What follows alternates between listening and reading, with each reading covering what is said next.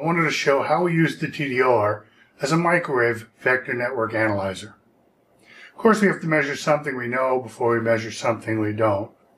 So I configured the TDR. I rotated it 180 degrees to turn the splitter around so that we measure on the oscilloscope before we get to the 50 ohm output resistor. That makes it look like a traditional vector network analyzer with a 50 ohm source.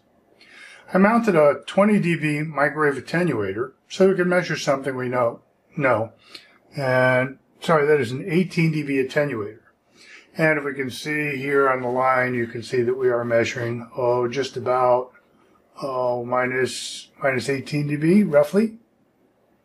18 and a half. So there's the something that we know.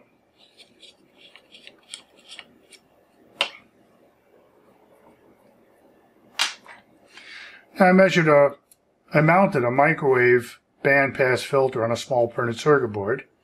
And so now we'll stick that into our vector network analyzer.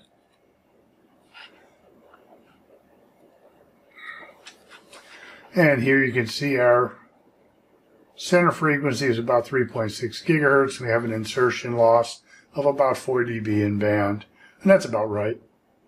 So we can measure a microwave filter pretty well. Have another one here, so let's try that one too, just because we can.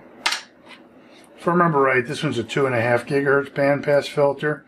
Similar device, just a different frequency.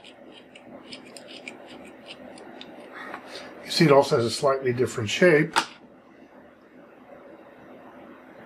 That's 2.5 gigahertz. It has less than 3 dB insertion loss in band.